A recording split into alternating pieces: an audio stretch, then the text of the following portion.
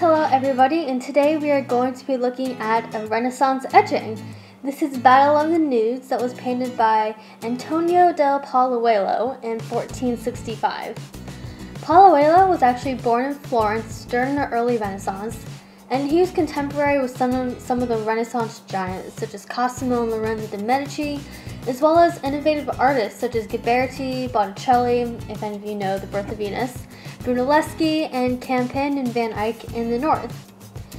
During the Renaissance, there was a great focus on humanism, and that was a focus or belief in human accomplishment and the ability of the human mind. And here is just a couple of pictures of Florence, which is where the Renaissance basically was born. And Pollaiuolo's brother Piero was also a humanist. Pollaiuolo moved to Rome in 1484, and he worked for Pope Sixtus IV. And he was an engraver for him. He was also a painter and sculptor.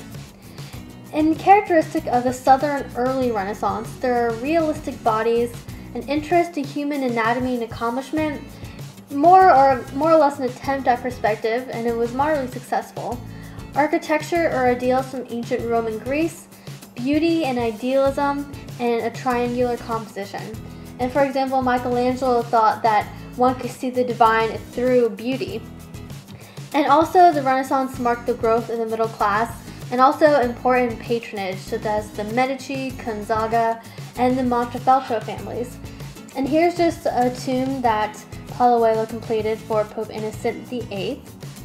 And also, as for the work of Battle of the Nudes, it's the only surviving engraving of Pollaiuolo. Although, for example, his sculpture still remain, and I think another painting of his still remains as well. This etching is the archetype for the Renaissance.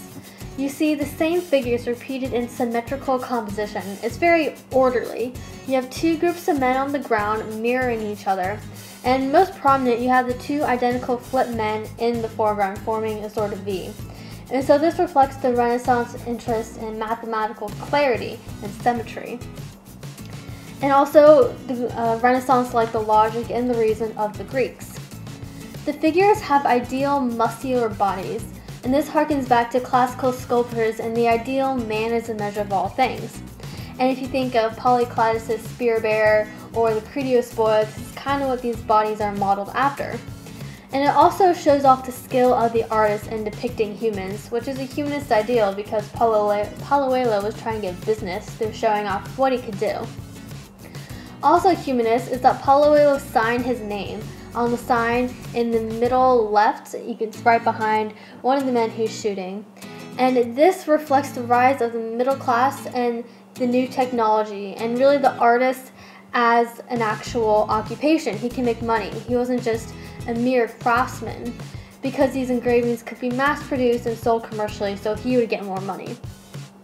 As for the subjects, they're not figures from history, mythology, religion. It's really just an engraving of naked men, and it's more freedom for the artist because that's just what Pollaiuolo wanted to depict. And as for the facial expressions, they aren't that concerned, although they're engaging, and it looks like a dangerous and arduous battle. They're idealized, or at least their expressions are. And for example, look at the figures on the bottom right. They are fighting each other, engaged in combat, yet they have rather serene or unconcerned expressions on their face. And there's also a sense of ground and mass. There's not the floating, unreachable, and aloof icons of the Byzantine era with the gold backgrounds and no perspective whatsoever. Because by contrast, this etching here, there's some perspective in the corn stalks behind, and this reflects new interest in depicting objects accurately and of this world. So thanks for watching, and watch out for my other videos.